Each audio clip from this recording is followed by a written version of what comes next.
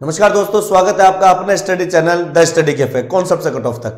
देखिए दोस्तों, हमारा जो टॉपिक चल रहा था वो चल रहा था रैंकिंग टेस्ट, और उसी टॉपिक को हम आगे बढ़ाते हुए अगले कुछ नए प्रश्नों की तरफ बढ़ रहे हैं। देखिए दोस्तों, हमारा जो आज का प्रश्न है वो ये कह रहा है कि भैया कक्षा की एक पंक्ति में कुल 60 व्यक्ति हैं और ए बाएं से 20 है तथा जो बी है वो राइट से यानी दाएं से 29 है और सी बिल्कुल उनके बीचों बीच बैठा है, मतलब उनके मध्य। तो बताएं कि सी का बाएं से क्या क्रमांक होगा। तो दोस्तों, इस प्रकार के प्रश्नों को कुछ नहीं है जो हमने बेसिक पिछले वीडियोस में पढ़े हुए, बस वैसे ही हमें जमाना है कि अगर हम बात करते हैं कि कक्षा की एक पंक्ति में कुल व्यक्ति हैं जो कितने हैं, 60 व्यक्ति हैं, और जो ए का स्थान है वो बाएं से, यानी अगर मैं इसे यहां पर ए मानूं और ए का बाएं से कौन सा क्रमांक है दोस्तों, 20 और जो बी है वो दाएं से 29 है 29। तो भैया मैंने बी को यहां पर बैठा दिया कुछ इस तरीके से। अब देखिए दोस्तों, जो सी है वो बिल्कुल इनके बीचों बीच बैठा है, मतलब सी को अगर मैं यहां पॉइंट आउट करता हूं कि भाई सी यहां पर बैठा है तो ये बिल्कुल बीचों बीच है। स्थिति यह है कि भैया लेफ्ट में 20 है, राइट में 29 है, और बीच में अगर मुझे यह पता चल जाए कि ए और बी के मध्य जो कुल व्यक्ति हैं, व्यक्तियों की संख्या कितनी है, तो ही मैं सी का स्थान निकाल सकता हूं। और वो कैसे पता चलेगा? अरे भाई, हमारे सामने जो टोटल व्यक्ति हैं वो व्यक्तियों की संख्या कितनी है मित्रों, 60, जिसमें लेफ्ट और राइट दोनों मिलाकर, यानी लेफ्ट से तो 20 है और राइट में मिलाकर 29। तो अगर मैं बात करूं तो टोटल 49 जो है वो उस पंक्ति में अगल बगल में यानी लेफ्ट और राइट में है। तो अगर टोटल में से मैं ये जो लेफ्ट और राइट वाला माइनस करता हूं, यानी 60 में से अगर हम 49 माइनस करें तो जो हमारे पास जो व्यक्ति बचेंगे, यानी कि यहां पर कितने व्यक्ति बचे, 11 व्यक्ति। 11 जो व्यक्ति हैं मित्रों वो हमारे बिल्कुल इसके बीचों बीच होंगे। मतलब मैं ये कह सकता हूं कि ए और बी के बीच कुल कितने व्यक्ति होंगे, 11। अब देखो, जो 11 व्यक्ति है उनमें बीचों बीच कौन बैठा है, सी बैठा है। तो वो एक ही कंडीशन पर बैठ सकता है कि भैया यहां से लेकर यहां तक टोटल 11, तो भैया सी और ए के बीच में कुल कितने व्यक्ति होंगे, 5, और सी और बी के बीच में भी कुल कितने व्यक्ति होंगे, 5। तो मतलब यहां पर ये 5 और ये 5, भैया यहां पर हम बात कर रहे हैं कि ए और सी के बीच में 5 और सी और बी के बीच में 5, तो 5 और 5 10 और एक सी खुद अकेला 11। तो हम इसे इसी तरीके से जमा सकते हैं। तो अब क्या है, अब यदि हमसे पूछा जाए कि भैया जो सी है उसका बाएं से क्रमांक बताइएगा कि सी का बाएं से क्या क्रमांक है।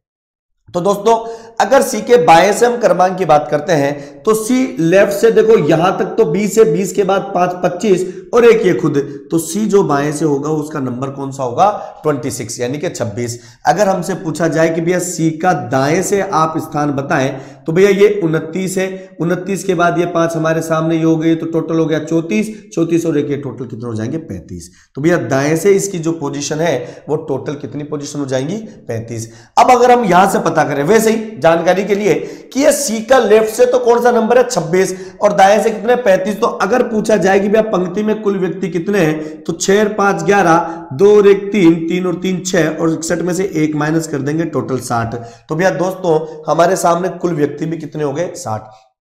तो इस प्रकार जब मध्य के व्यक्ति पूछे जाए, बीचों बीच के व्यक्ति पूछे जाए, तो कुछ इस कंडीशन से भी हमारे सामने प्रश्न देखने को मिलते हैं जिसे हम हल करते हैं। देखिए दोस्तों, एक मध्य के सवाल को और चर्चा करते हैं कुछ अलग तरीके से, देखिएगा।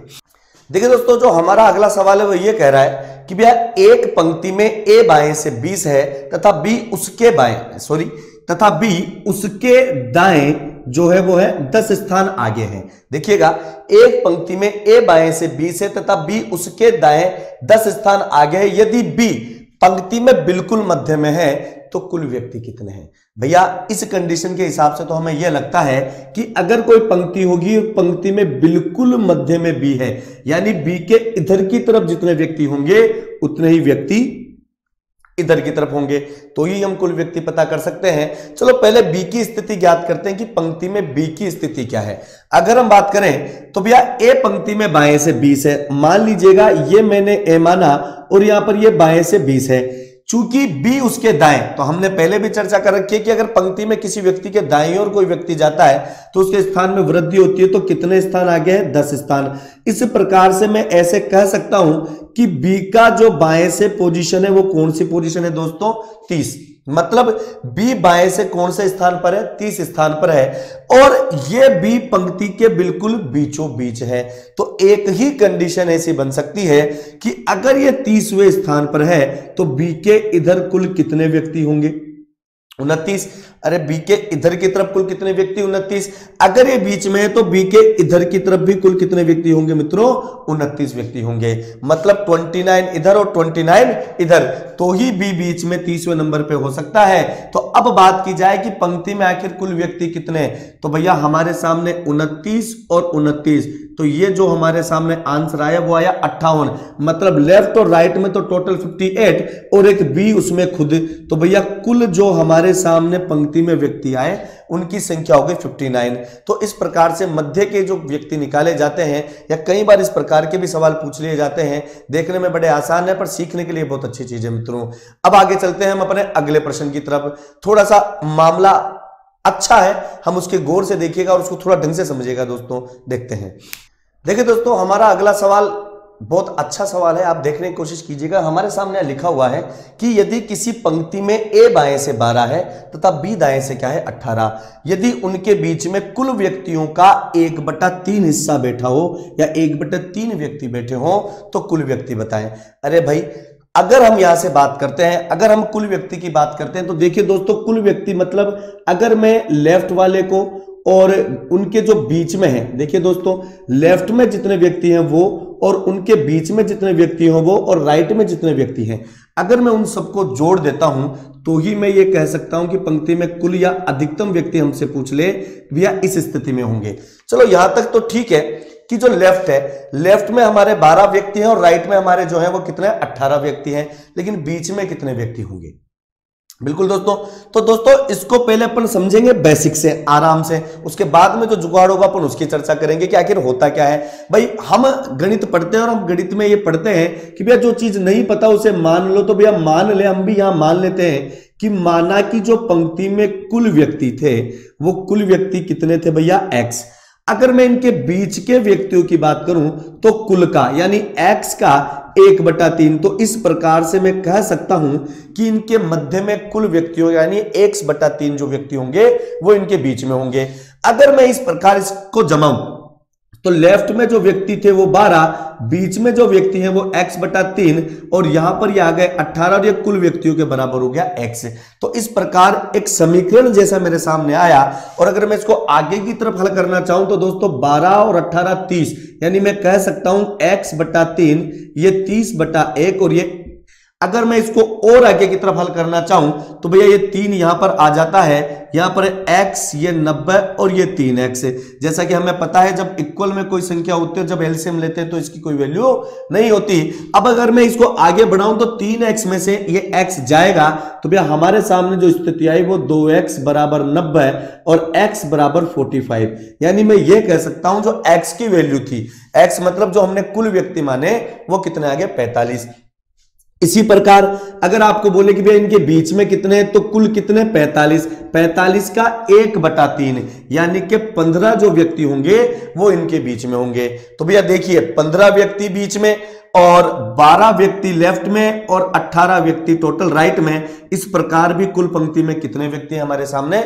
45, यानी 45 व्यक्ति हमारे सामने। लेकिन इसे हम थोड़े और तरीके से कर सकते हैं, क्योंकि अगर हमने एग्जाम में ये तरीका फॉलो किया, ये वाला पैटर्न फॉलो किया, तो भैया लेने के देने पड़ सकते हैं। जहां समय बचाने की बात हो रही है वहां ज्यादा समय देकर बर्बादी की तरफ बढ़ सकते हैं। तो देखिएगा, छोटा सा कॉन्सेप्ट है, कोई बहुत बड़ी बात नहीं है कि लैंग्वेज में इसने बोला हुआ है कि भैया कुल का 1/3 हिस्सा क्या है भाई? बीच में है। तो हम आसानी से कह सकते हैं, ऐसा हम कह सकते हैं भाई जिस शब्द से तुलना की जा रही हो और आगे बटे में कोई संख्या लिखी हो, जिस शब्द के आगे का लिखा हो उसे मान लिया जाता है नीचे वाली संख्या, और जो दे रखा है उसको बीच वाली संख्या। यानी अगर मैं मानूं कि कुल व्यक्ति मेरे पास कितने हैं? यहाँ पे 3। तो अगर मैं ये मानूं कि मेरे पास कुल कितने व्यक्ति हैं? 3 मेरी पंक्ति में। अभी तक हमने एग्जामिनर की या सवाल के बारे में कोई भी चर्चा नहीं की, ये अपना छोटा सा जुगाड़ है कि कुल व्यक्ति 3 है और उनके बीच में एक व्यक्ति है। तो भैया मुझे बताओ लेफ्ट राइट यानी अगल बगल में कितने व्यक्ति होंगे? 2 व्यक्ति। मैं तो कह रहा हूं कि अगल बगल में 2 व्यक्ति हैं, लेकिन अगल बगल में अगर मैं देखूं तो 18 और 12 लेफ्ट और राइट टोटल कितने व्यक्ति होंगे, वहां पर 30 व्यक्ति हैं। तो मैं तो 2 कह रहा हूं और एग्जामिनर कितने कह रहा है दोस्तों, 30, यानी 2 बराबर 30 है। तो 1 की वैल्यू कितनी हो गई, 15। जैसे कि बीच में 1 माना गया तो 1 की वैल्यू 15, तो यहां पर जो है वो बीच में तो कितने आ गए, 15 व्यक्ति। कुल की बात करें तो 15 3 45, यानी टोटल जो व्यक्ति हैं यहां पर कितने हो जाएंगे, 45। तो ये एक डिफरेंट तरीका है, अपने अपने हिसाब से सब यूज कर सकते हैं। कुल मिला के बात है कि जब रैंकिंग टेस्ट हम पढ़ते हैं तो दोस्तों रैंकिंग टेस्ट का मतलब केवल बाएं से दाएं से पूछना ही नहीं, या ये इससे बड़ा है ये इससे छोटा है तो सबसे बड़ा कौन होगा। रैंकिंग टेस्ट का मतलब है थोड़ा सा अच्छा इस प्रकार के प्रश्न भी जो गणितीय संक्रियाओं में मिलकर आ जाते हैं, वो प्रश्न भी कई बार रैंकिंग टेस्ट में पूछ लिए जाते हैं। इसी प्रकार एक और प्रश्न है दोस्तों, उसके बारे में और चर्चा करते हैं। देखिए हमारे अगले प्रश्न की तरफ। देखिए दोस्तों, हमारा अगला प्रश्न है वो ये कह रहा है कि भाई 60 विद्यार्थियों की एक पंक्ति में लड़कों तथा लड़कियों की संख्या में 2:3 का अनुपात है। यदि पंक्ति में रमेश ऊपर से 30 है तथा रमेश के आगे केवल 15 लड़कियां हैं, तो रमेश के पीछे लड़कों की संख्या क्या होगी। चलिए, ये अपने आप में बहुत अच्छा प्रश्न आने लगा है। अब भैया पहले तो ये बताएं कि रमेश का ऊपर से क्रमांक 30 है, आगे लड़कों की या पीछे लड़कियों की संख्या पता करने के लिए पहले हमें ये तो पता रहे कि भैया आखिर विद्यालय में इन 60 विद्यार्थियों में जो लड़के हैं वो कितने हैं और जो लड़कियां हैं वो कितनी है। क्रमांक तो हम बाद में पता करेंगे।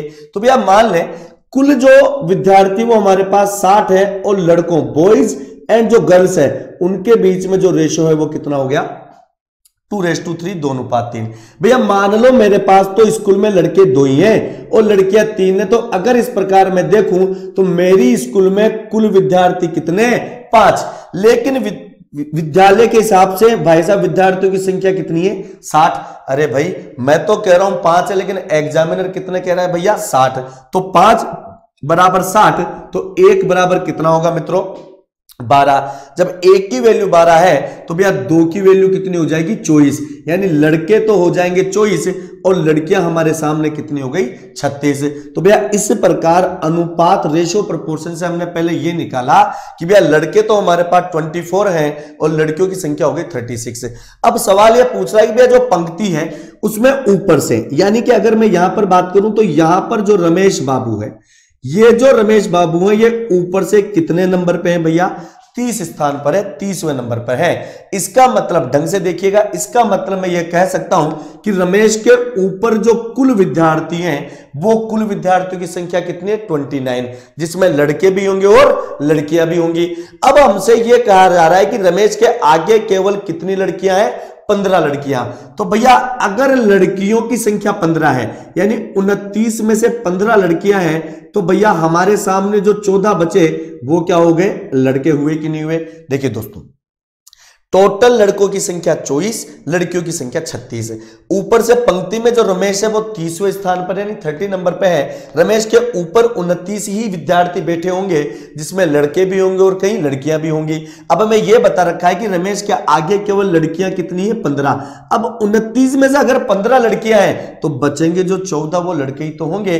अब अगर हमसे पहला सवाल यही पूछ ले कि भैया आप ये बताएं कि रमेश के बाद लड़कियों की संख्या कितनी है, तो भैया रमेश के आगे जो लड़कियां हैं वो है 15 और वैसे देखा जाए तो कुल लड़कियां कितनी है, 36। तो अगर मैं बात करूं कि कुल 36 है जिनमें से आगे की तरफ 15 बैठी हुई हैं, तो भैया यहां पर आ गया 1 और ये 2, तो जो 21 होंगी वो रमेश के जो बाद में जो लड़कियां बैठी हैं उनकी संख्या है। अब अगर हमसे पूछ लिया जाए जैसा कि सवाल में दे रखा है कि भैया रमेश के पीछे यानी रमेश के बाद में लड़कों की संख्या क्या होगी, अरे भाई रमेश के आगे जो लड़के हैं वो कितने हैं भैया, 14 और एक रमेश खुद वो भी तो लड़का है, यानी रमेश सहित टोटल कितने लड़के हो गए, 15 लड़के हो गए। बात चूंकि पीछे की कर रहे हैं तो भैया लड़कों की कुल संख्या कितनी है हमारे पास, 24 हैं, जिसमें से 14 लड़के रमेश के ऊपर और भी यानी आगे की तरफ और एक खुद रमेश। तो भैया 24 में से हम कितना घटा देंगे, बिल्कुल 15 घटा देंगे। तो भैया हमारे सामने जो संख्या आई वो आई 9, मतलब जो 9 है वो रमेश के बाद जो है वो लड़कों की संख्या है। तो इस प्रकार दोस्तों हमारे सवाल का जो आंसर है वो ये है कि रमेश के बाद लड़कों की संख्या क्या होगी। तो रमेश के बाद लड़कों की संख्या क्या है, 9।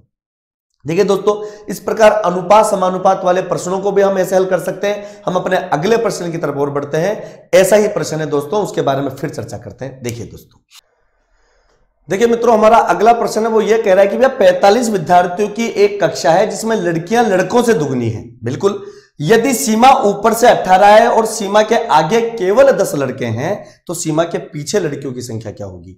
देखिए दोस्तों, फिर वही बात कि टोटल जो विद्यार्थी है वो हमारे सामने कितने, 45, जिसमें लड़कियों की संख्या लड़कों से दुगनी है। अगर मैं ये मान लूं कि अगर लड़के 1 है तो लड़कियां कितनी होगी, 2। फिर वही कि मुझे तो पता है कि मेरी स्कूल में जो मेरे विद्यार्थी उसमें लड़के तो कितने, 1 और लड़कियां 2। तो भैया टोटल विद्यार्थी 3, पर एग्जामिनर के हिसाब से टोटल विद्यार्थी कितने, 45। तो 3 बराबर 45, तो 1 का मान कितना हो गया, 15। यानी लड़के तो हो गए 15 और लड़कियों की संख्या हो गई 30। तो भाई हमें यहां तक तो पता ये चल गया कि पंक्ति में यानी पूरे इस क्लास में, कक्षा में 30 तो लड़कियां हैं और लड़के कितने होंगे, 15। अब सवाल ये कहता है कि यदि सीमा ऊपर से 18 है। अरे भाई, ये अगर कोई पंक्ति है और यहां पर सीमा बैठी है जिसका क्रमांक ऊपर से क्या है दोस्तों, 18 है, तो भैया हमें एक बात बताएं कि अगर सीमा ऊपर से 18 है तो सीमा के ऊपर जो विद्यार्थी होंगे वो कुल कितने विद्यार्थी होंगे, 17 विद्यार्थी। अब सीमा के आगे जो लड़के हैं, जो बॉयज है, वो कितने हैं, 10। तो भैया अगर लड़के सीमा के आगे 10 हैं तो 17 में से 10 गया तो कितना बचा, 7। तो जो 7 होंगी वो लड़कियां होंगी कि नहीं होंगी, पहली बात तो ये। तो अब सवाल कई प्रकार से पूछ ले। मान लो पहला यही पूछ ले कि भैया सीमा के बाद में जो लड़के हैं, जो बॉयज हैं, उनकी संख्या बताएं। अरे भाई सीधी सी बात है, सीमा के आगे जो लड़के हैं वो कितने हैं, 7। अगर टोटल जो बॉयज हैं जिनकी संख्या है 15, तो भैया 15 में से जब आगे 7 बैठे हैं तो बाद में कितने बैठेंगे, 8। तो लड़कों की संख्या तो ये हो गई। लेकिन सवाल पूछा यह है कि सीमा के पीछे यानी सीमा के बाद में लड़कियों की संख्या क्या होगी। तो भैया अगर लड़कियों की संख्या बात करें तो सीमा के आगे जो लड़कियां हैं वो तो कितनी बैठी है, 7। अरे सीमा ऊपर से 18 का मतलब 17 लड़के लड़कियां ऊपर, जिसमें से लड़के 10, तो 7 कितनी बच गई, लड़कियां। एक तो 7 लड़कियां सीमा के आगे, एक खुद सीमा, टोटल हो गई 8, जिसमें लड़कियां कितनी थी, पूरी 30। 30 में से सीमा सहित 8 लड़कियां हैं तो भैया 22 लड़कियां सीमा के बाद में ही बैठेंगी। तो हमारा जो आंसर होगा वो क्या हो जाएगा, 22। यानी कि सीमा के बाद में कुल कितनी लड़कियां बैठेंगी दोस्तों, 22 लड़कियां बैठेंगी। इस प्रकार दोस्तों हम रैंकिंग टेस्ट के कुछ और अन्य प्रश्न लेकर आपके सामने अपने अगले वीडियो में फिर हाजिर होंगे। आप प्लीज हमारे वीडियोज को लाइक कीजिएगा, शेयर कीजिएगा, सब्सक्राइब कीजिएगा। तब तक के लिए शुक्रिया दोस्तों, थैंक यू, धन्यवाद।